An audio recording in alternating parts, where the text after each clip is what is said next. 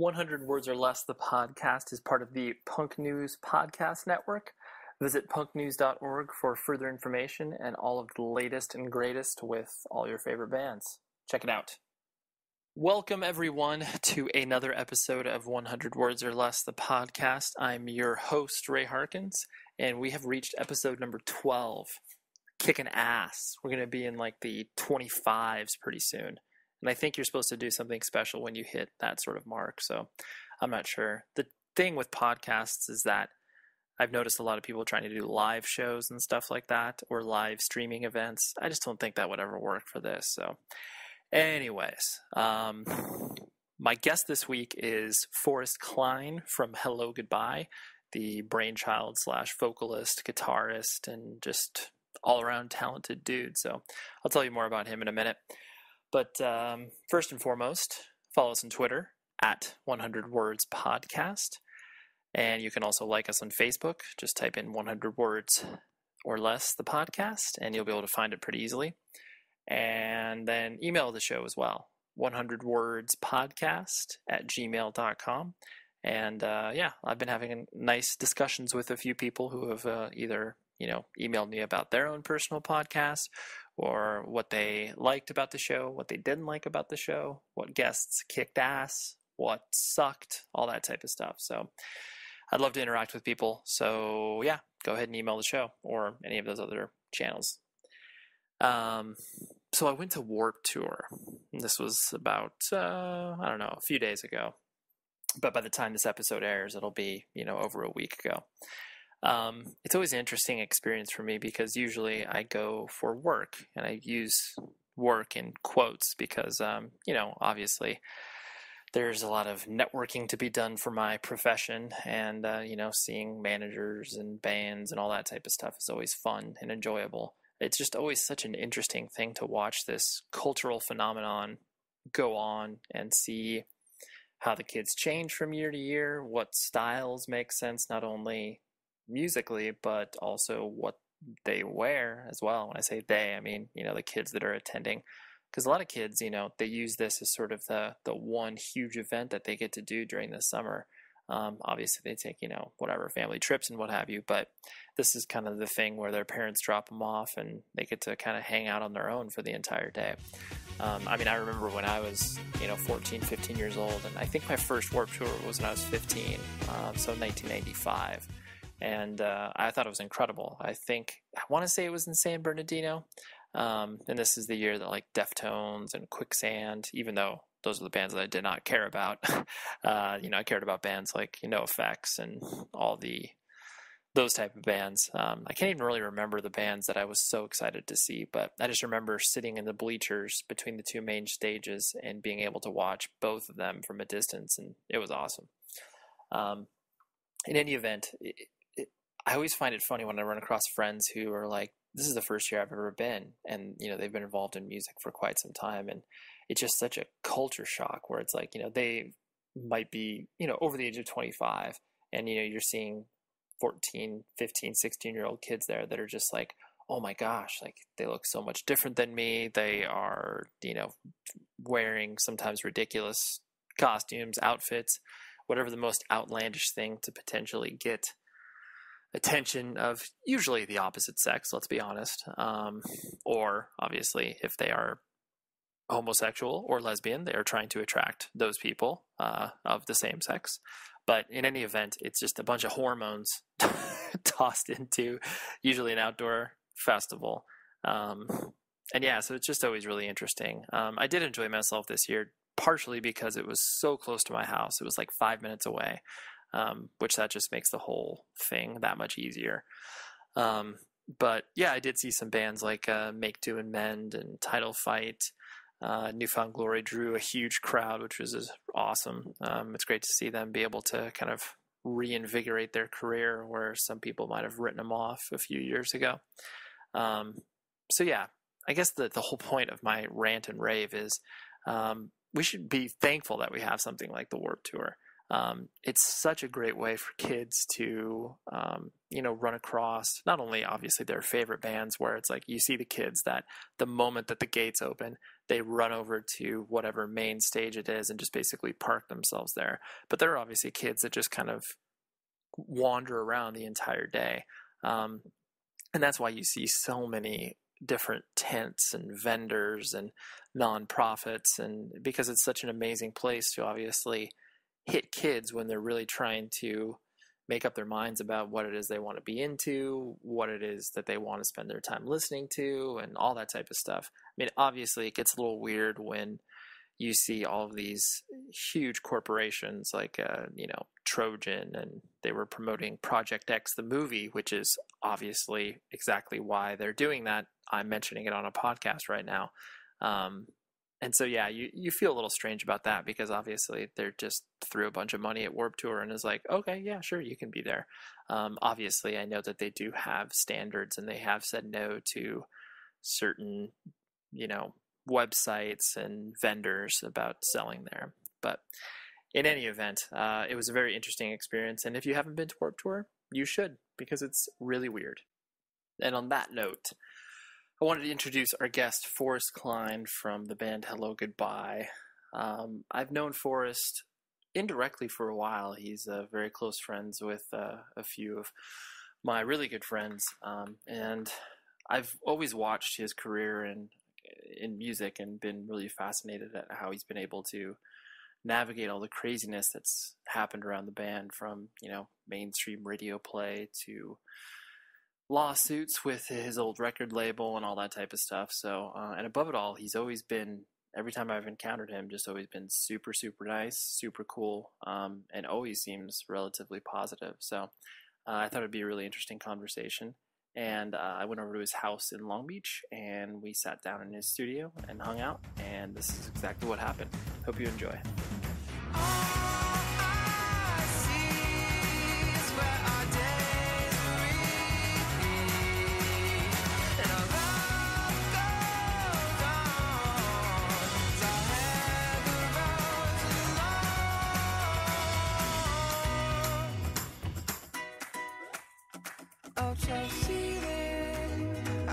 Obviously need to buy in order to feel like they're successful or whatever. Yeah, I always had the fear of, like, I have to know how to do everything so that when I can't afford to pay someone to do it, I can do it all myself. Like, that really was the Well, partly, yeah. It's like, I want to be able to record myself, because I may not always be able to record with somebody. Right. Yeah. I mean, that's, because you're like, I don't want to, and especially if you obviously want to have the control of, like, hey, I can demo as long as I want. Yeah. Which I do. Right. Do you think that does that help or hinder you as far as, like, the idea of, because you don't, I mean, you set up timelines in your own head, but because you have unlimited resources, does the freedom of time help or hinder? Yeah, I think it helps. Yeah. I mean, the only reason it hinders is because a lot of time passes, and maybe from a business sense. Yeah. Hinders. Sure. Creatively, I think it only helps. So I never like stew on something so long that I feel like I broke it or something. Right. Sure. I mean, I guess I have, but then I realized that and I tried to fix it again. Right. Then you're like, okay, I can do something about this. Yeah, but it's great to have all the freedom. Yeah, that's what I've always found. Bands that have the ability to, have the foresight to do something like your studio, and you call this the Phantom Toll Booth, like to have the foresight to do something like this, to just be able to, like you said, reinvest in not only, like, your band's career, but, like, your career as a musician. Because usually, I mean, people want to do something. They don't want to just do one thing. Like, they want to grow past that in some way, shape, or form. Yeah. Unless you're a person that can't music to begin with. I wanted to be capable in all of it. Right.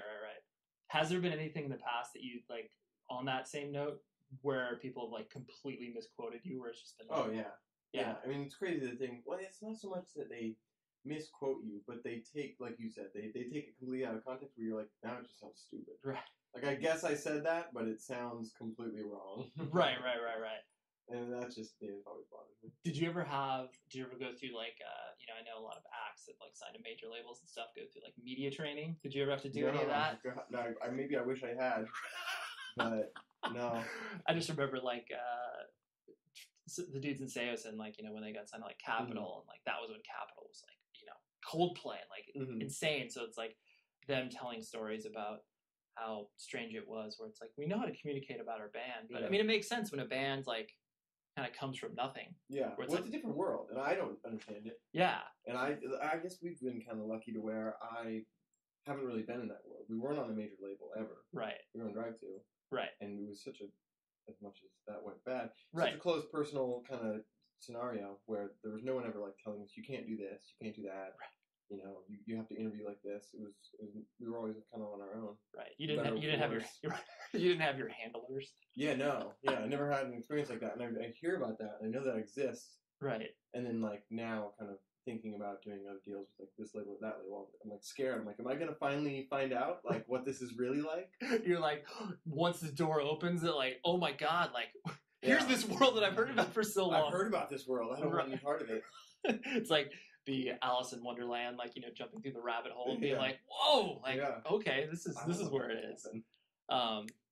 Yeah, and it's always, I enjoy the ability to do this show as well, because it's, you know, there's people like yourself where it's like, you know, we've existed parallel to one another for years, but then it's like, you know, you and I have never been able to like sit down and be like, I don't know, like, there's show relationships and there's obviously external relationships where it's just like, because I mean, at a show, it's like you can talk to a person for like 5 minutes before something else happens, you get pulled away from it. And so it's like, it's fun to be able to be like, you know, I don't like, where were you born? I have no, like, were you always like raised in Southern California? No. Okay.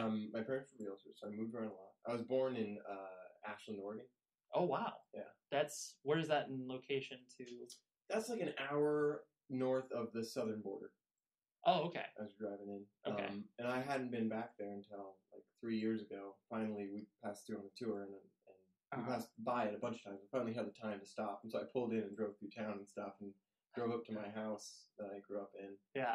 And that was cool. And then we got stuck on like a one-way like mountain highway, and with a trailer, we couldn't get out. So it was a pretty rural town. Yeah, well, pretty small. Yeah. I met one guy from there once when I was in Huntington Beach at Jamba Juice. There was this like tweaker dude with a visor that said Ashland, Oregon on it, and I was like, dude, guys from Ashland, Oregon. Right, you're like, how? That's funny that town would even have like a visor. Yeah, they apparently sell one in some kind of store. And he had like bleached, weird, like braided tips, and he was like kind of a street dweller. Yeah, sure. Like a 20-year-old like kind of kid living on the streets. And he had a backpack, and my friend, it was at the time when everyone was super into CeeLo. Oh, yeah. You remember that time? Of course. Okay. I think it ebbs and flows. Like, I feel like it's getting a resurgence in a way. Yeah.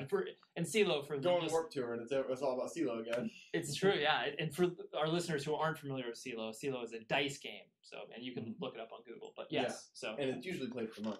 Yes, I remember one year at like a hardcore fest I was at. It was, I would say, like 2000. I distinctly remember where it was like, you know, you see patches of people in circles, and it's like, you know, looking over, and you're like, dude, that's like $1,000 game. Yeah. Like, someone could get stabbed over that. Like, but yeah. Anyway, so did you play CeeLo against this guy? No, I didn't. My friend did, and he took all his money, and this was like already like a homeless guy, basically. That's terrible. Yeah, he was keeping his backpack in like the cabinet at Jamba Juice. Like, they were nice enough to let him keep his stuff there. He's like, so I basically live here. Wow. He's like, I'm just gonna take the train back up to Oregon sometime, but then he lost all his money. I was like, shoot, well, you're like, can I buy you a smoothie? Yeah. Hope Oregon's cool, man. Yeah, that's funny. So that's the only guy I ever met that lived there. So I'm kind of glad I moved out of there because you could have, right? You could have been that guy. Yeah. So and then I moved to Palm Desert. Oh wow! And then most people I meet from there are kind of tweakers too. They are. So yeah, you have a lot of experience with. I mean, I've never been through Asheville, but yeah, with a lot of meth places. Like the high desert is where there's not much to do, so you do meth. I'm bored. What do I do? My recreational activity. I didn't realize it, but yeah, like in Palm Desert, like all my friends were doing drugs at younger ages than people in normal towns. Right. Desert dwellers, they're strange too. Right. That's what you. So you kind of traveled around like a military brat in a way. Yeah, I guess so. Yeah. Yeah, but I mean, because it's strange because I mean, usually realtors like focus on, you know, it's like, hey, I'm Southern Californian, but your parents like did the real estate market kind of dry up there and started to. No, they just like to try new things. They were like, I mean, they moved. They were from California. Oh, okay. Then they moved up to Oregon because my dad wanted to build a cabin, so he built a cabin. He did that. He accomplished that. He did that. Yeah. And I lived there till I was 7, and we lived in this one house that had no power, no electricity. This is before I can remember. Right. This is what I'm told. Like, right. the place they built, I guess he didn't build that good because it had no electricity. What a chump. Yeah. So I lived there till I was 7, and then they were like, oh, I'm going to go to the desert, like go to Palm Springs. Like, and then they lived there till I was 12, and they were like, this is way too hot. Right. It sucks. We're going to go back to the beach. And then we ended up and moved around, like Irvine, Huntington. Sure. All like Orange County. The Orange County area. Do you have any brothers or sisters? I have 2 older sisters. Okay. And was that difficult on you moving around a lot? No. I mean, the time when I left Oregon, when I was 7, that was kind of tough. Mm-hmm. You know, I had like a couple best friends. I was super bummed. Did you distinctly remember being pissed at your parents? Like, you know, I wasn't pissed, but I was crying and I was sad. Yeah, but yeah, I wasn't yeah. like, this is your fault and I hate you. Yeah. But it was tough. But then moving from Palm Desert wasn't so bad. Sure. Or whatever. Maybe it's because I'd done it before. Yeah. And then moving from Irvine, I was like, great, let's get out of here. Yeah. No big deal. And now I'm just fine. Yeah. It's good. I guess it helps you kind of travel and meet new people and stuff. Yeah. It makes you comfortable with that sort of thing. Right, and it throws you into new social situations that, you know, people that don't move like wouldn't normally. I know. I talk to people who grew up in the same house like their whole life, and I'm just like, wow, I can't even imagine the concept. Right. Because even when I lived in the same city, like we would move, like, you know, all over the place. Right. Well, yeah. I mean, if your parents are realtors, like they constantly know, like, here's a great deal. How can we say no to this? Yeah. Did your mom and dad like work as a team? Like, were their faces? Yeah. Oh, that's amazing. Yeah. Scott and Colleen, your neighbors in real estate or something was their slogan. That's a good tagline. Are they still realtors now, or are they retired? Or? Well, they're basically retired, but they still dabble. Yeah. I think that's one of those jobs that you kind of always have your hand in. I know. It's great. It's a good job for that reason, I think. Totally. You can kind of take it at your own pace, work a little bit, work a lot. Right. And so once you kind of settled in Orange County, and that was sort of do you view that as your more formative years, I would imagine? I feel like wherever you went to high school, yeah, kind of like where you grew up. Right, sure. And I went to high school in Huntington. Okay, cool. And so during, like, when did you, like, you always strike me as a person, just like, you know, from when I didn't know you and like kind of like when Hellogoodbye was, you know, beginning and everything, you always struck me like it's when you saying that your parents are realtors, I've always, for whatever reason, I don't know why, but I always imagine your parents just being like this, you know, like, I don't know, like hippie-ish in a way, where it's like they were very creative. Not to say that realtors can't be creative, but just because you always seemed like you had such a very intentional or unintentional, you just had a very strong vision for kind of, you know, the way that you were going to be portrayed. And like, because, I mean, with a band name like Hellogoodbye, like, you could have gone to so many different, like, people could have had so many different perceptions of you. And it's changed over time. But anyways, so that, I just always expected your parents to be like, you know, like, bohemian in a way. You know, they weren't. Yeah. They maybe are now. I feel like they're letting their hippie show a little bit more in their later years. Sure. Now my dad's just all like, oh, hey, bud, like super sweet. Yeah. But they were, you know, serious business folk. Yeah. Well, you got to be when you're a realtor. Yeah. And they didn't like do much, you know, artistic stuff. But now, like I said, they're mellowing out. Some of my mom's painting. My dad started out doing photography, so I guess that's creative. Oh, that's totally creative. It's an art form. Yeah, totally is, yeah. The and so kind of with that, like, what was your first kind of exposure to music to begin with, and then kind of what was the exposure to like independent music, as it were? The first exposure to music was basically oldies radio. Okay. We'd like driving to school. And stuff like driving that. to school. In Palm Desert, we had a golf cart, and so my dad would drive me down to the bus stop in the golf cart. I think, don't they give that to you when you move there? It's a standard issue. They're like, here's a pool, here's a golf cart, you're good. Enjoy. You don't play golf, doesn't matter. Here's a golf cart. So I would just listen to oldies radio, and I really liked it. And then like I got like a Beach Boys tape from my parents and stuff like that. And then my first exposure to independent music was probably just stealing Just Our Cat from my sister.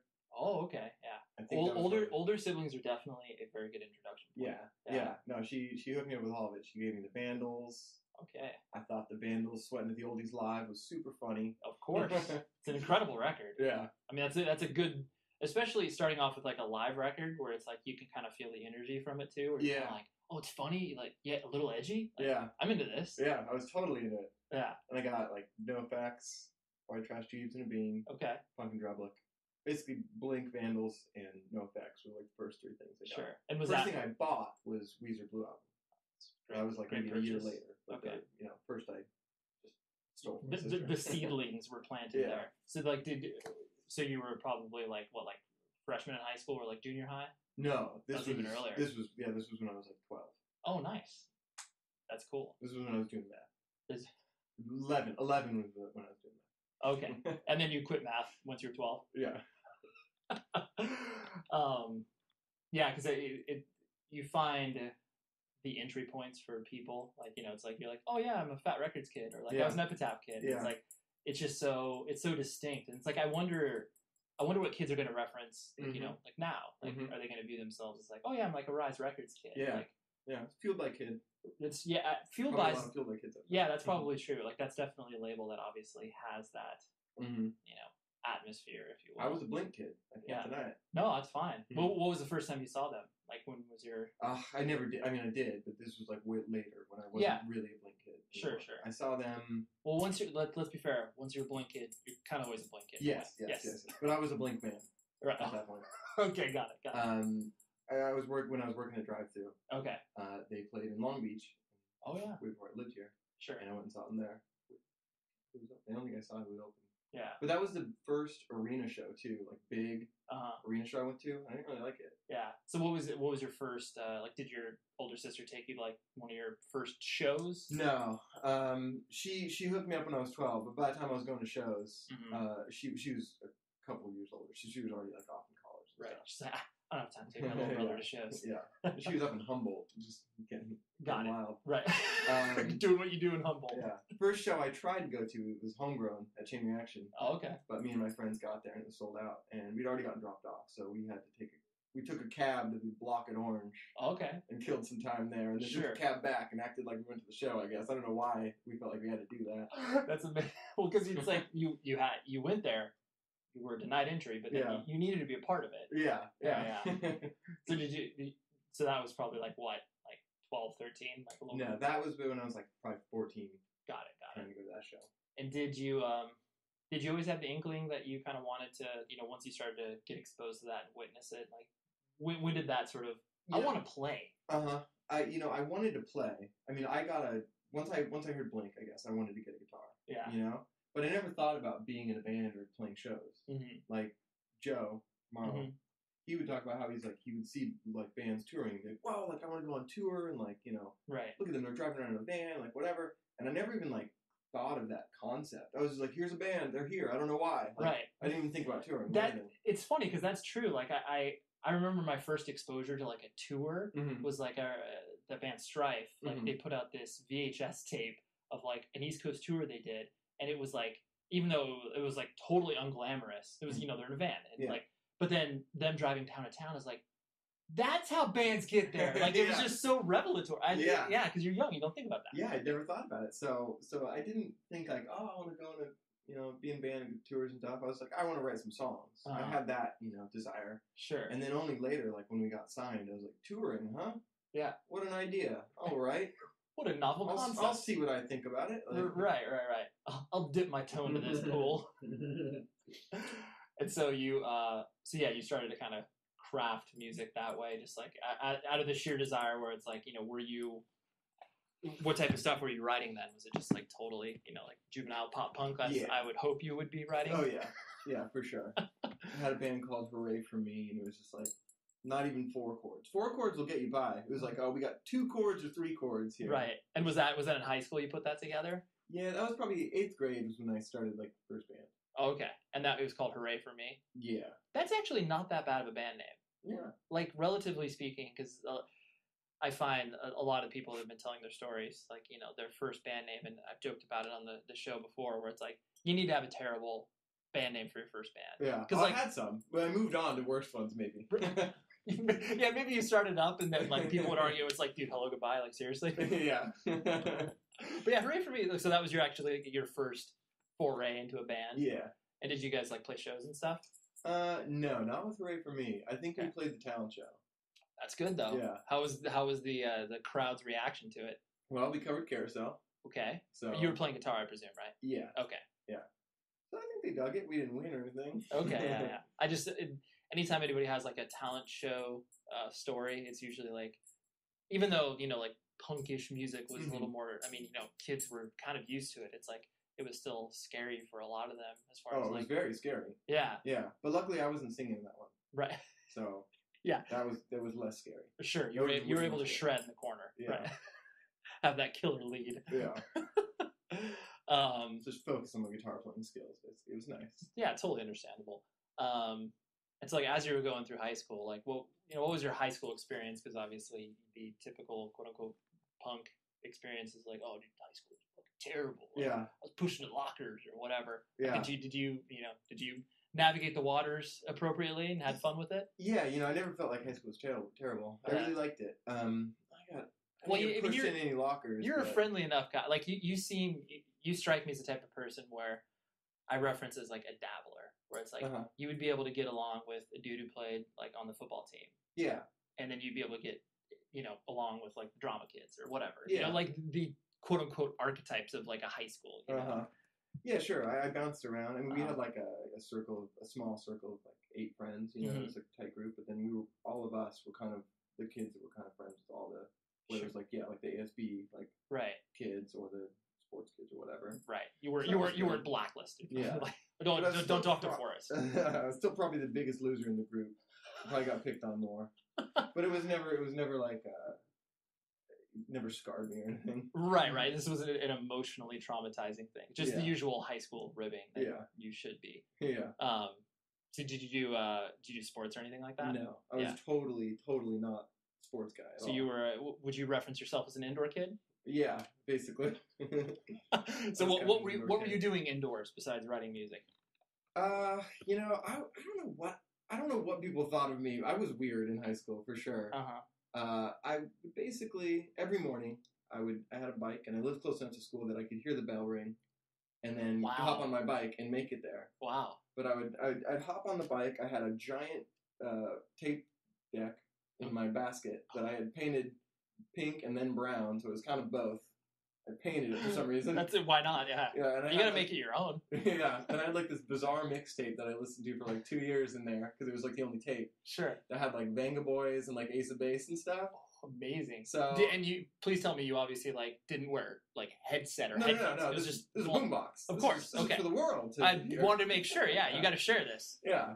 And at the time, I was like, dang, I'm just having a good time, like rolling to school. And then looking back, I'm like, that was bizarre. Right. I mean, if I would have seen that kid just on the side of the street, I'd be like, what's he doing? Yeah. And I had like tiny shorts on. I don't know what I was doing.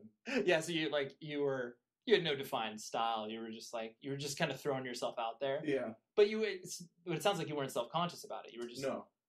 Or maybe not self-aware, maybe. Yeah. Maybe that's now a better I way. realize how self-conscious I should have been.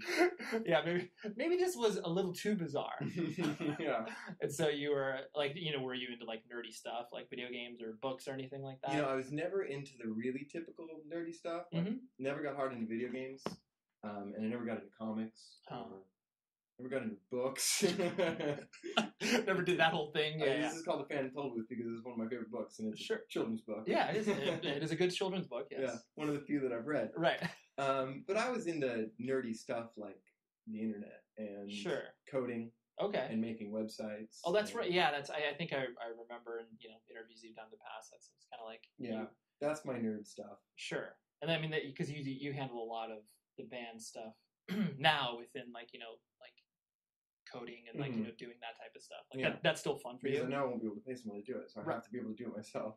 So basically, most of your professional life is stemmed out of fear, that or not fear, but self-preservation. Yeah, where it's like, I know that someday someone won't do this for me, so I need to do it. But at the same time, I started doing it all of this in high school because that's what I love doing. Right. And it is like therapeutic to do. Like coding is a weird thing for me because like it's.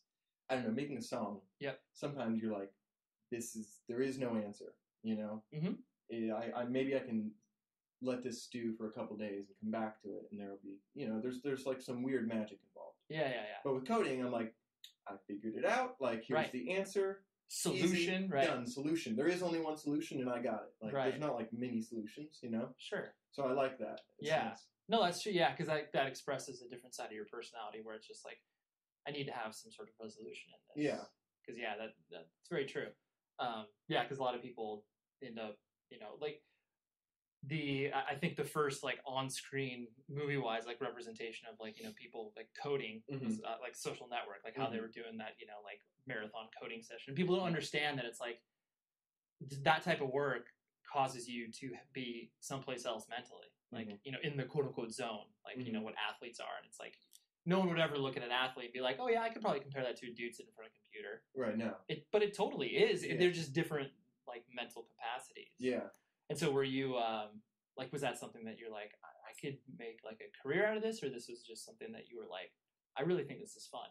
Well, that was my first thought. That was what I was going to go to college for, was for not coding, but basically computer science, websites, sure, graphic design and stuff.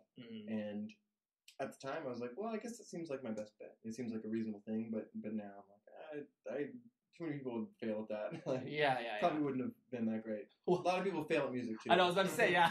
But that was the one I wasn't banking on. It just worked out. So right. Like, no, that's true. Yeah. And then I was like, good thing, because graphic design probably wouldn't have done so good. Right. And that's what I find funny. Like, you're, you know, like, obviously the origins of Hellogoodbye, like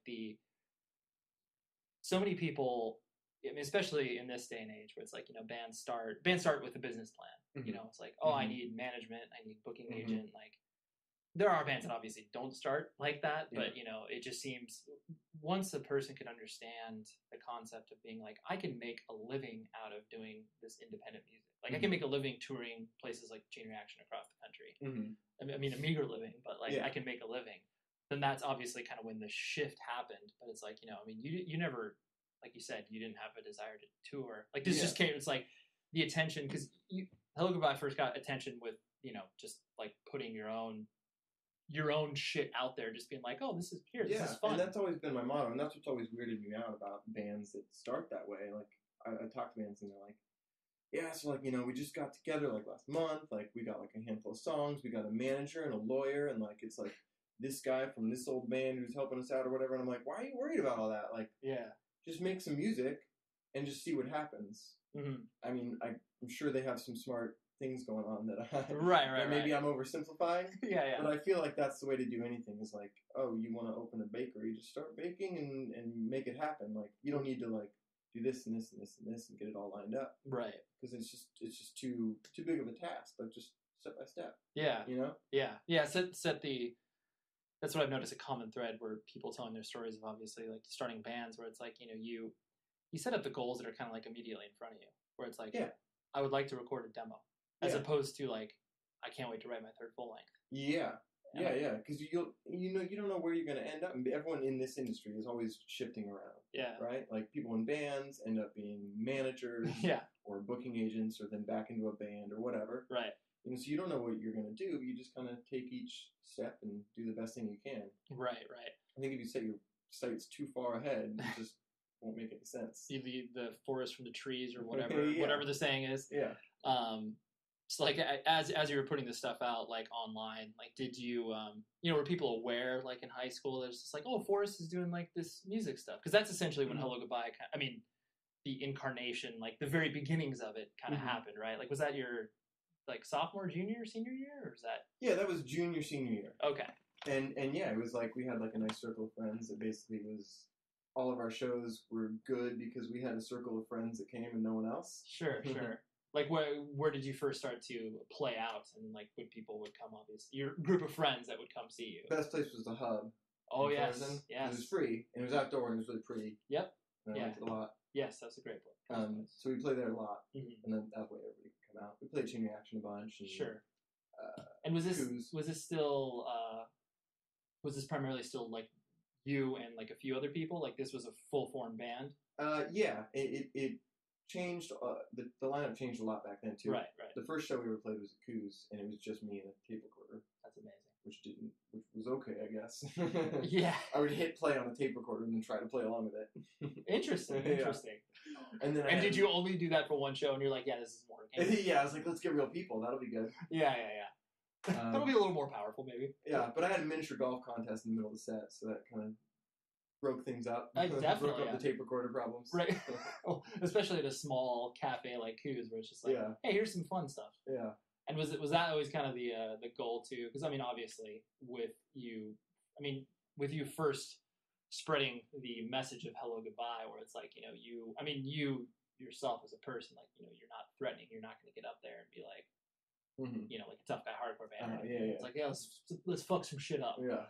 So it's like, I wish I could be. Those guys get instant respect. They're scary. They do. They have full sleeve tats and crazy stuff. So was that always kind of like the, like, not the goal as far as like a marketing plan is concerned, but you're just like, I want to kind of bring fun to these shows in some way, shape, or form, or was that even like a conscious thought at all? See, I mean, most things weren't. Right. Like, because that first show, I wasn't thinking about like how I wanted to present the show. I was just like, well, I'm play a show, and like, why did you book that show in the first place? You're just like, I want to get out there and do this. Well, because who was it? I think they were called up for grabs at the time. Okay. But then they changed their name to Astoria. Oh, yes. Do you remember Astoria? I do remember that band, yeah. Okay. They were awesome. Yeah. But they had a show, and so they were like, do you want to open? And I was like, oh, sure. Got it. So, but I was like, all right, if I'm going to play a show, it's not going to be a normal show. Like, it can't be, obviously. I'm going to have a tape recorder. Yeah. I was like, I mean, let's just do some things to make it fun and interesting. Sure. But it wasn't anything like a marketing idea, you know? Right. It was just like, here's this one thing. And I think that's kind of, it did kind of set the tone, maybe, you know? Like, well, all right, I'm going to make mixtapes and give them away and have like a miniature golf competition or whatever. Right.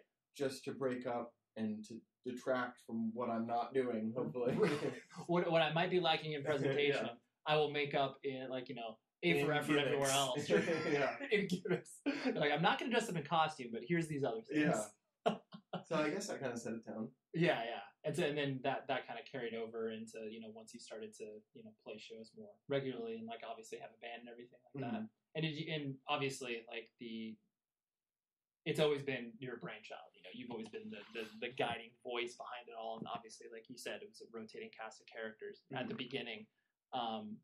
When was the switch flipped that, that stuff started to, like, you graduated high school and, like, by the time that happened, had stuff already, like, really started to click with Hellogoodbye, just from, like, a business perspective where people were paying attention? No. Okay. Basically, I graduated high school, and then I started going to community college. Okay.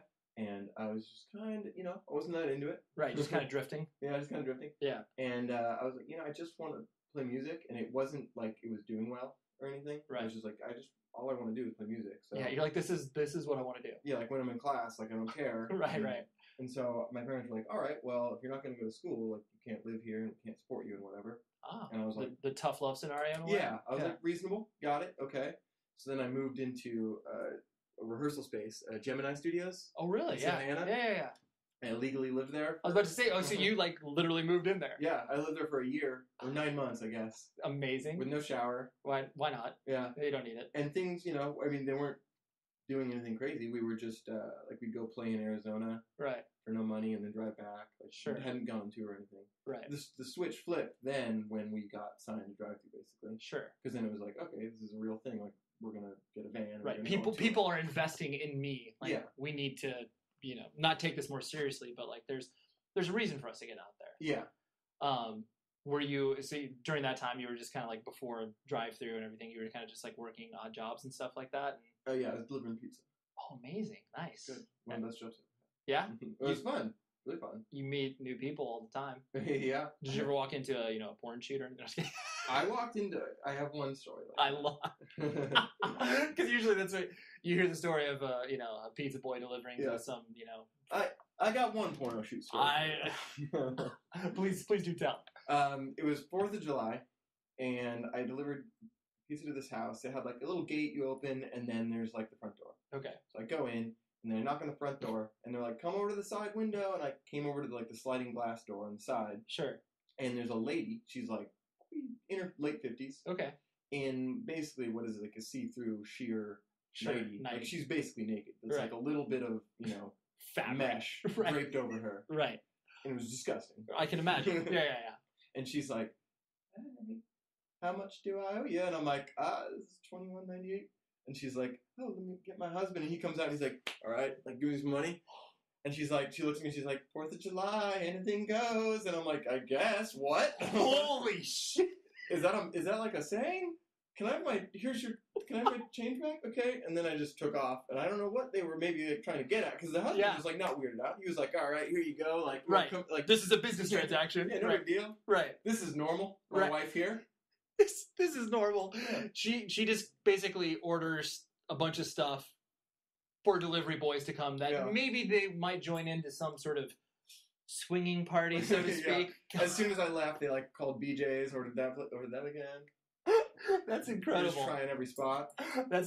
I'm well, not like you would have obviously, taken the extra steps to participate in that, but like you would have. I know somebody out there that would have, but it was weird. I can imagine, like your mind just shuts down. You're just like it's like a survival instinct kicks in. I just need to get out of here. Like, this is uncomfortable. Yeah, there's no real social interaction there because you're just like, I don't know what kind of situation I'm in. Like you act normal. You're like, it's 21.98. Here you go. Right. Thank you. Have a like you just kind of spit out the same lines. Right. I am a robot. Here it is. Yeah. You do not want me here anymore. Yeah. That's amazing. And so then you mentioned that I didn't know that you worked at Drive-Thru at one point. Yeah. So you were doing like graphic design and stuff like that? Mm-hmm. I started.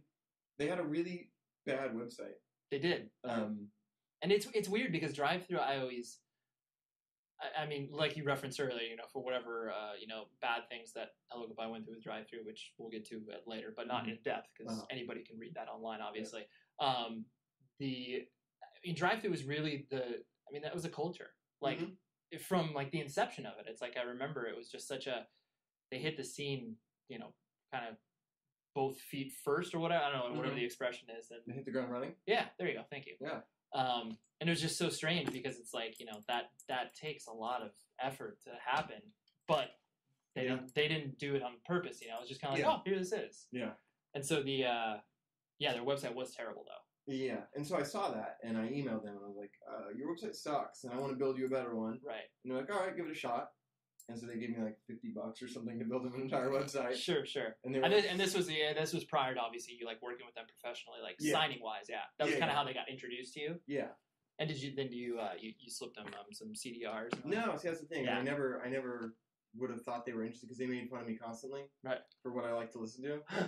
Well, what were you listening to? They were making fun of like Anniversary. Right. They were like, "What is this keyboard bullshit?" And I'm like, "I don't know. I like it."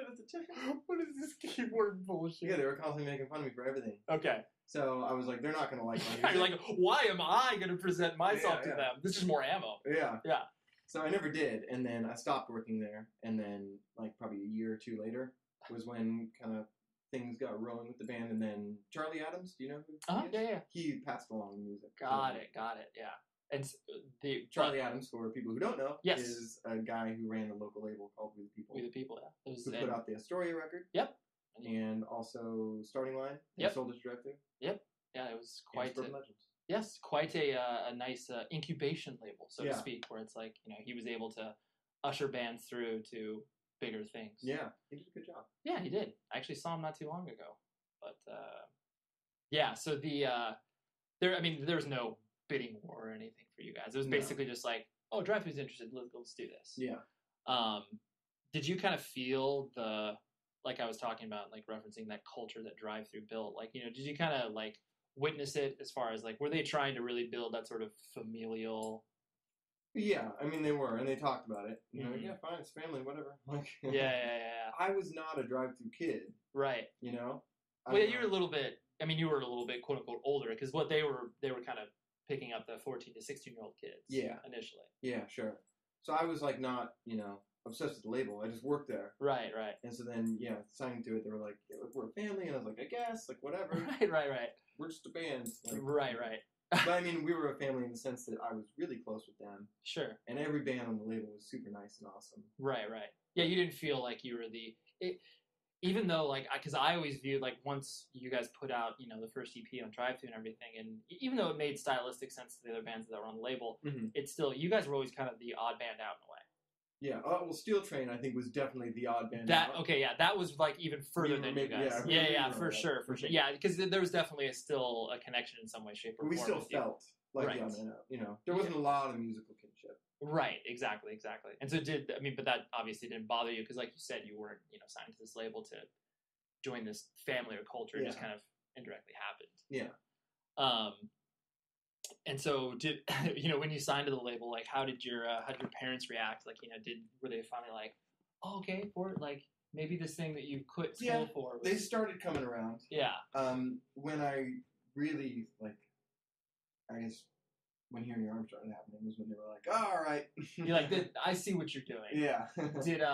But it sounds like you had a really reasonable discussion with them. Like, was it a kind of a sit down thing where it's like, Mom, Dad, this is kind of what I want to do? Yeah. I mean, they're very reasonable people. Yeah. And they, they weren't like mad about it. They're sure. like, I get it. If that's what you want to do, like, good luck. But obviously. But here's the parameters where you need to live under. Yeah. That's cool because it's. I always find that dichotomy of where because people, quote unquote, real world people, normals, that they, when you mention the idea of touring, there's like that. It's a whole different concept than what we're used to as far as touring, like getting a what van. They think it might be. Right. It's like, they think of Kiss and, stadiums and all that type of stuff. And it's like, no, that's not what touring is. Like, we're playing to like 10 kids in, New Hampshire or whatever. Yeah. And because of that, the parents' reaction is to immediately be like, oh, you're making a terrible decision for us. Yeah. Like, did they actually say that to you? Like, yeah, I mean, they I don't know if they said it those words. Sure. But that was basically the gist. Like, hey, this is not a good idea for you. Right. And I'm like, well, I know it's what I have to do. Sure. Did they want you to get into realty? No, they never talked about that. But now I want to, and now they want me to. And so do you pick up tips from them over the years where it's like, oh, this is like they if you're doing real estate transactions, it's like, oh yeah, they will help me beyond belief. Oh yeah, for sure. Yeah, they're helpful to have around. Yeah. And so as things obviously started to progress with Hellogoodbye, like what was your like you said, you didn't have any desire to tour, because for people that have never toured, like touring sucks a lot of the time. People don't understand that. Yeah, and not having the dream of touring and then doing it. Basically, it arced like this for me. You can't see this at home. Yes, but it started out, and I was like, cool. Like, we went on, I think our first tour was maybe a 2-week tour with Motion City Soundtrack. Okay. And it was just the West Coast, and Limbeck was on it. And I was like, this is the coolest thing ever. Like, of course. We're basically road tripping. Right.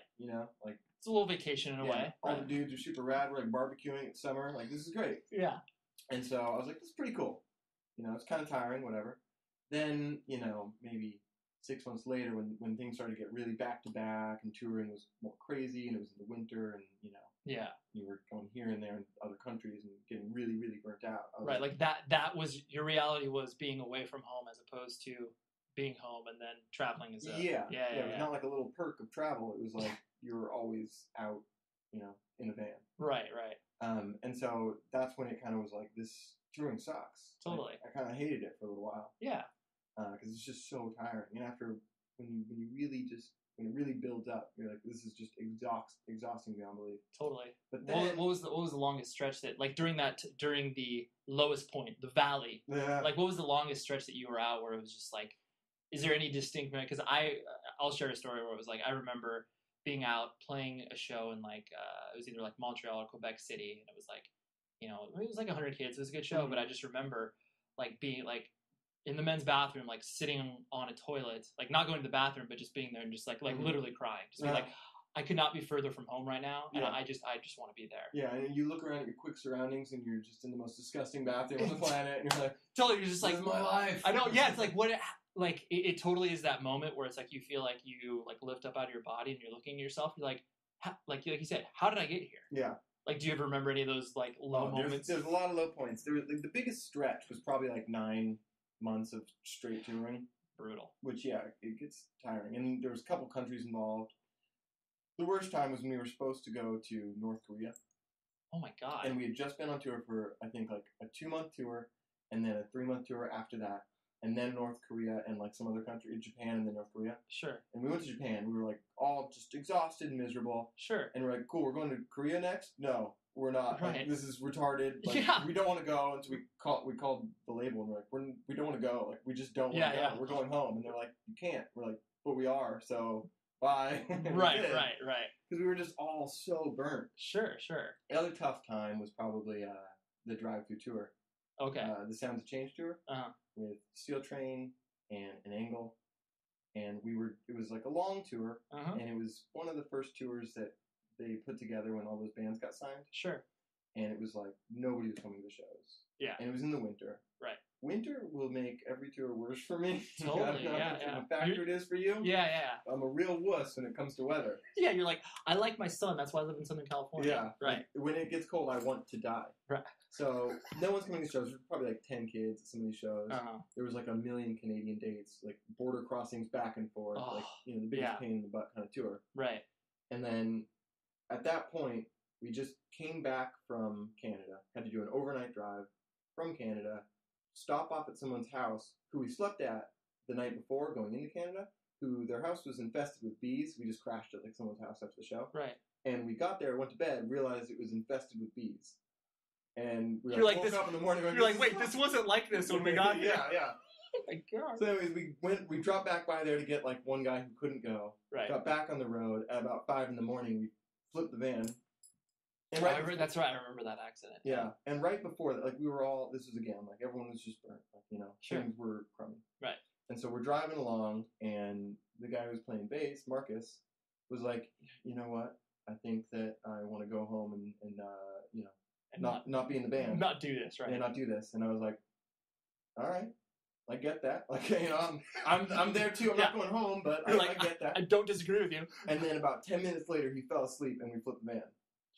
So it was a weird way for it to happen. Right. But then after that, we went home because we flipped the van. Of course. Producer Stephanie made us go back out and buy a new van and meet up with the tour 2 days later. Of course. But then he didn't leave the van. Some kind of weird... Like epiphany. Yeah. My life could be over. I could be missing out on these other, 2 weeks worth of dates or whatever. But you do always get to those points where you're like, you feel pushed up against the wall and you're like, I need to just go home. Yeah. But it has happened a lot less lately now. Sure. So I said, it's arced up where I've kind of realized, I don't know, it takes a certain kind of person to tour, I think. It does. And it takes maybe a little bit of learning about touring. Mm-hmm. Like, I just kind of had to learn what it was and how you can enjoy it. Right, and like maybe how to make it more comfortable for yourself. Yeah. Like, because I mean, now the band's at the point where it's like, you have your fan base and like, you're good with that. Mm-hmm. Like, it's... I don't personally think it's like plateaued. I think it's reached a comfortable spot where it's like you can do what you want, but not kill yourself. Yeah. Like all I would want is for it to plateau. Yeah, and kind of just ride on. Yeah. Because I enjoy what I do, and I would love for that straight line. Yeah. No, that's true. As long as that straight line obviously doesn't take the downward dip. Plateaus always have an end. Yeah. I guess. Yeah, it's true. If I could just have that endless plateau, that'd be fine. You're like, just take me until I'm about 60. That's fine. I don't know if that exists in nature. Right, that's true. No.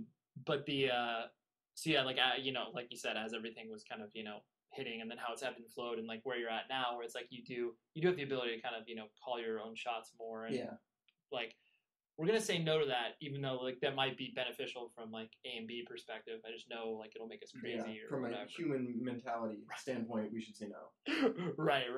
Yeah, I guess I've learned a lot of those lessons. Right, which is good. I mean, I'm sure like where you're at now, do you feel like it's like the most confident that you've ever been, like musically and kind of professionally? Yeah, I would say so. Yeah, because everything that's ever happened, all this stuff that did happen, like with the radio and stuff. Right. It was like I had no idea what was going on, so I couldn't be confident because I was like, it was a whirlwind. Right. And so with now you kind of feel like you know what you're doing. Right.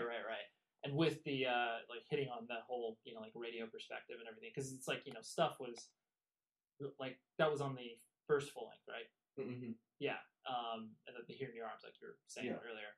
Like, what was the most bizarre situation? Because I mean, when you enter that world, you do things like you said that you're just like, why am I here? I've never experienced this, like in any way, shape, or form. Like, what was the weirdest thing that you were presented at the time where it's just like you did it, but you're just like, this is so surreal? We played with LL Cool J.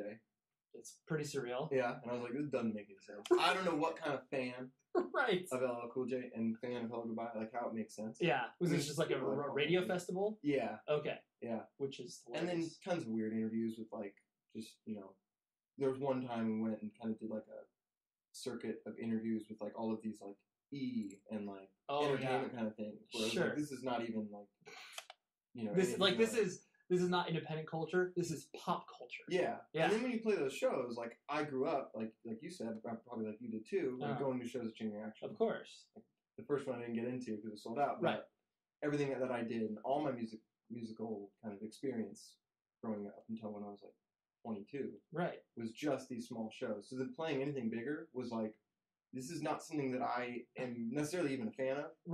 Or an experience that I know what it feels like to be in the audience at a show like this. Like, I don't know what it's like or what people want, you know? Yeah, like, how do I do what I do on the same stage? Yeah, I don't know, you know, because all I knew was, like, Chain Reaction shows, basically. Right.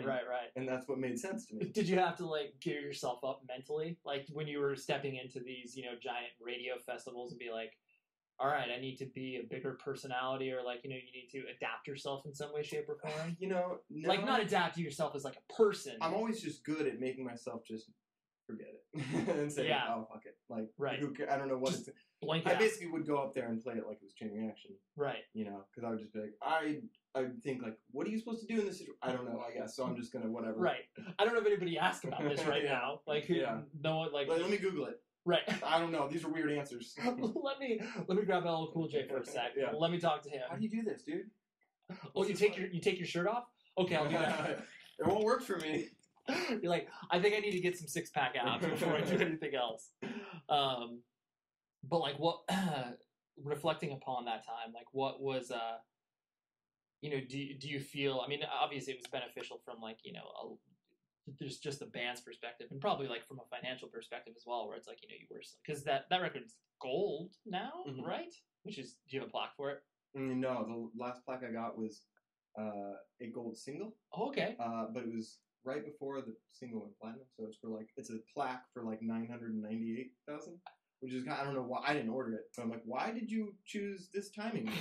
Shouldn't you wait till the next? You know, it'll be like a week, I think. Right. But so it's sitting over there. And so like looking upon that time, like,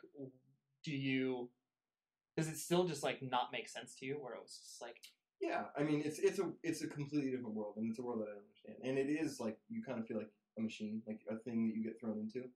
You know, at least it's how I kind of viewed it. I was like, this is just, you get thrown into a thing where gears are turning, and you're like, I'm just like on a belt, you know? Right. Yeah, you're on a belt, and you need to turn to the left, do your thing there. Turn to the right, do your thing, I never really thought about it from like that. Like, I get the idea of being thrown into a machine, but conveyor belt, I think that's how it felt. Yeah. And then you kind of hop off of that, and that's where I feel more comfortable walking on my own, I guess. Right. And it's funny because, you know, since you've always been very, you know, do it yourself, like, I mean, that's obviously, like, people say that a lot, but they don't know, like, where it kind of exists from within the punk culture. It's like, you know, I mean, you see, like, you know, the DIY network on television, and it's like, obviously, like, it's do-it-yourself home repair. It's like, it doesn't have a connection to punk music, but, like, you know, do you, like, obviously the DIY nature, like, you know, did that kind of just come, like, internally, or did that was something that you, like, just because you saw, like, you know, what Blink was doing and, like, all these other bands? And I think it's both parts. And I think the DIY network is actually relevant, too. No, I totally agree. It comes from the same place. Like, for me, I mean, part of it is just that's what I grew up seeing, and that's what I understood. You know? Right. Like, I see bands that play these little shows, and this is how they live. And this is what I get. Right. And then part of it is just, I think, something inside of you. You're like, I could go buy a product, but I'd rather, like, make it myself, you know? Sure. There's just kind of that gratifying sense of it. Right. So that's kind of how everything is for me. Like, the reason I like coding, like, you can go online, you can Google, like, I want this kind of script, you know? Right. And I could just download that and then pop it up, and it would work. But I'm like, I hate, for whatever reason, I guess it's like kind of an OCD or a control freak kind of thing. Sure. But I'm like, I hate this script that someone else made. Like, I need to, like, maybe look at it and figure out what's going on. Right. And then make it from scratch. Right. And then, change these things in order to make it your own. Yeah. Right. To put your fingerprint on it, and then that way it'll make it. And that's the only way I feel comfortable with most things. Right. It's that, because you also, I mean, you're for what I view you as, is like, you're definitely a crafty guy, where it's like, you know, you do, like, you know, you, like you mentioned, photography. It's like, you know, you're into photography now, and you do, well, not now, like, I'm sure it's always been kind of a passion of yours in some way, but you haven't been able to, you know, have the time to exploit it, so to speak. Does it kind of feel like, what creative juice does that flow? Is it kind of the the OCD-ness where it's like I can control the shot and I can make this aperture look like this, and like what does it tickle inside of you that like I like this? Well, it's a lot of things. I mean, it's the technical aspect. I think I'm kind of a technical guy, so I like sure the apertures and the lenses, and the accessories. Sure. But I mean, for me, I think it's just a sense of just wanting to make something and then having it be like, I took a picture and then there it is, and I have it. Here's a physical manifestation of this. This didn't exist before. Right. And then kind of flipping back to... and I have a terrible memory, so photos are great for me because I'm like, oh man, I totally don't remember that trip. Look at all these memories now. That's funny. Like we were mentioning earlier, obviously, like Hellogoodbye went through, it was like a year and a half that you were embroiled in the lawsuits and suing and countersuing with drive-through and stuff like that.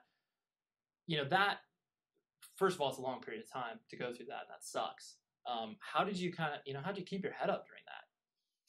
I don't know. Because that, for all intent and purposes, like a lot of other bands that would go through that, like that would break their back, especially from your perspective, where it's like, this was all falling on you. Like you were the contracting party. It wasn't like, you and 4 other dudes that was like, all right, we can collectively put our heads together and commiserate. It's like you and your manager. You're like, all right, like let's roll our sleeves up and see what crap we got to deal with today. I don't know. It was hairy, and it seemed like there may never be an end. But I think you just always kind of have to keep your head up. Or at least I do. Like I never get down for too long. Yeah, you are a pretty positive person. I know that. I mean, I get dark. Yeah, well, I get depressed, but by the next morning, I'm like, whatever. Like that's the situation. Sure. And let's make the best of it. So you're able to.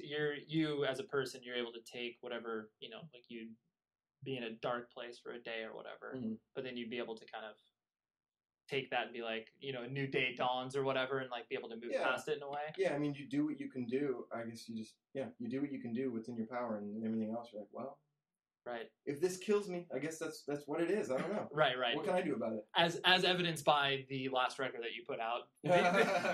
The record title. Yeah, because I was just, as I was watching from the sideline, like that kind of stuff all transpires, just like, it sucks because it's like, at the end of the day, it's like you, yourself, you're just like, I just want to be a creative person. I would like to create music. And like, it's like, obviously the business got in the way of that. And it just made like, during that time, were you just kind of like, were you less inspired to write during that time? Or was it like, did it give you even more fuel to be like, I can pour all of this negative energy into a song that's, I might be able to. I tuned it all out. So it didn't pour. There's not really a whole lot of energy about that situation in the record. It's all about other things. Right. Because as much as that ruined my life, or whatever, it didn't really kind of affect my emotions so much. Interesting. So it's not really in the record, but it did give me the freedom. I was like, basically, it gave me the time. I knew. I was like, thinking positively. I'm like, all right, give it a year, give it 2, like. I'm gonna be through this, one way or another. Like, this won't stretch on forever.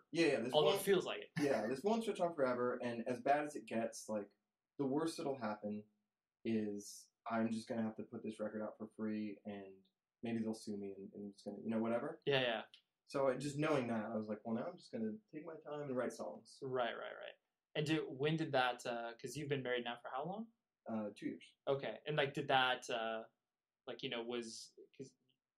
Did you get married during that kind of time when that was all happening? So you were able to kind of like put your energy into the fact that there was other stuff going on. Right. That was the biggest business thing, the biggest legal thing, and the biggest, money thing. Sure. But there was a lot of other stuff going on in my life. Got engaged and then married during that time. Right. Grew up a lot. Sure. And so you were able to kind of, put your energies, like, you were able to tune that out because you're just like, I do have these positive things in here. Where it's like, I'm not bogged down by all the negativeness of of a really fun lawsuit. And so now that you're sitting where you're at, and like I said, you kind of you're more in control about what you're able to do, not only musically but like professionally as well, and then being able settling down more, so to speak, like how does that all kind of relate in your own head, where it's just like, did you think that you would be here? Like, did you always have this desire, like, I need to be married by this time, and like kind of have this like sort of timeline? Because everybody has like a rough, like, oh, I think I'll be doing this by this age. You know? No, you know what? That's maybe my fault, is that I've never had... You're not much of a planner. No, I'm not. I mean, I've got hopes, but no, I never thought of, like, oh, I'm going to get married by this time. Like, right. Who knew? I didn't know that I'd be married now. Right. And I don't think my wife knew that she'd be married now. Right. But we are. How did you guys meet? Mutual friends in high school. We met a long time ago. Yeah. She didn't go to our school, but she went to a nearby school, and so she was friends with my friends, and I think a couple times we just, like, hung out together in groups. Right. But then, so I knew who she was. Yeah, she existed in your ecosystem. She existed in the ecosystem, and then, like, but, a year or two passed before we really started kind of hanging out. Right. And I'm sure it was always strange for you, because, I mean, you don't, like, because of your positive nature and niceness, like, because obviously guys in bands definitely have a stereotype in regards to how they are to women. Right? Where it's like, different town, different city each night. It's like, here, whatever this girl is, sleep, make out, whatever. Yeah. I mean, obviously, like, you never struck me as that type of person, and you weren't indulging in that. Mm-hmm. And so I'm sure because you were so, like, widely exposed as, like, there's Forrest from Hellogoodbye. Mm-hmm. Like, was that a weird thing for you to kind of relate in your mind, where it's just like obviously a person would be arrogant if they're viewing themselves as a sex symbol in some way, shape, or form. But, was that always just, like, super strange for you to be like, how am I going to find a decent girl out of all this chaos? Like, yeah. I was lucky enough that me and Chelsea started dating seriously before we really went on tour for the first time ever. Oh, okay. So it wasn't like that. I never had to worry about that. Sure. By the time we went on tour, I was like, done. Like, right. You're like, locked down, all good. Yeah. No worries. You're like, I don't need to meet any of these girls at these shows because it's not going to be good, I'm sure. Of course. If our relationship is starting off with Hellogoodbye is my favorite band, this is probably not going to be good. Yeah. And I've seen too many people meet girls at shows. And there's nice girls at shows. Of course, yeah. It's not, the relationships don't go well. No, yeah. It's starting off from a place of, like, adulation that can sometimes be very inorganic. Yeah. Two of the Hanson guys are married to fan club, girls who ran their fan club. Really? Yeah. That's Hanson fans are definitely, like, next level. It doesn't get any more adulation based than that. You ran the fan club. Yeah, and you probably have tattoos inspired by Hanson in some shape or form. Yes. Like, not only just one, but multiple. Probably. That would weird me out. And so, looking forward, like, what, positive, like you said, you're kind of crafting new music as you speak, and, like, did you ever have a desire to do, like, your own quote-unquote solo stuff? I mean, this all is. It always has been, and it's sort of the thought, that I've had. My parents are that's the thing my parents are asking me now. They're like, when are you just going to start calling it Forrest Klein? Right. I was like, that's weird. I don't know. Why would I? Like, what's the point? Sure. Because, for me, it was like, I started this under this name, which I think is a fine name. It is. Just doing whatever it was that I wanted to do, and I feel like I have the freedom to do whatever I want to do. I don't have any need for, like, this other avenue of, expression, because I can pool it all into this. Sure. I don't know if that's... Sometimes I worry that that's not the best, like, maybe experience for people. If they hear this music, they're like, I don't get it. Like, what's he doing? Right. I don't know if that's what people think, or if it's the best business thing. I'm like, maybe we'd be better off if I change the name. Sure. Who knows? Or maybe... But personally, at least as far as, like, expression, I don't feel like there's any limitations on it. That's well, that's good. I mean, obviously that's evident from the last record, where it's like, they're, for lack of a better term, like, it was a more serious tone, but it still retained, like, the fun vibe that obviously you've always put out. But, people are like, where's the keyboards? Like, where's that type of stuff? Yeah. I mean, obviously it's like, as so many people have these ideas of, like, this is the way that the band needs to be forever. Yeah. Like, I want you in your arms again. Yeah. And again. And again. Like, but then it's like, as those people... And that's the downside that we battle, that, like, is kind of we face. Sure. Like, dude, yeah. I mean, because you, at this point, it's like, in your life, you've no desire to recreate what you did when you were 17 or 18. Yeah. Like, that's not... Why would anyone? Right. I mean, well, some people would do it just because as a business move, like you were saying. But I don't think it would... The thing is, I'm like, I don't even think that would be a good business move. It's true, yeah. Because it would probably fall flat in its face, because you would be trying too hard. Yeah. And I've seen that so many times. People who are really banging their head against the wall trying to do whatever it takes. And I'm like, it's just not working, and now you're just banging your head against the wall. Like, why are you doing that? Now you're hurting yourself. Yeah. Literally banging their heads against the wall. Sure. It's like literally like you don't need to do that anymore. So yeah, looking forward now that you kind of you basically have a blank slate to do whatever you want in regards to like you were saying musically, but then like also business wise as well. It's like you know, so is it just it's pretty much just like as it kind of comes, you feel like you're like, oh yeah, we'll do this, we'll do that, and we'll kind of see what makes the most sense for us business wise and like you know touring and all that type of stuff. Yeah, you can just kind of take each thing. We've done lots of weird things and things that maybe wouldn't make sense on paper, but seems right to us, you know? Sure. Like what wouldn't make sense on paper that you guys were like? Yeah, I don't know. I mean, a lot of the tours we've done have been with bands that aren't you know maybe exactly like us, but all bands do that. Like Glory or with Hanson or whatever. Right. But at the time, it seemed like a good decision. Yeah, like we can play in front of a new crowd. Yeah, that's always nice. Yeah, you won't go crazy that way. It's a different touring experience. Yeah. Well, thank you very much for hanging out and BSing about this stuff. Yeah, it's fun. And I hope you enjoyed it in some way, shape, or form. I did, yeah. Well, thanks.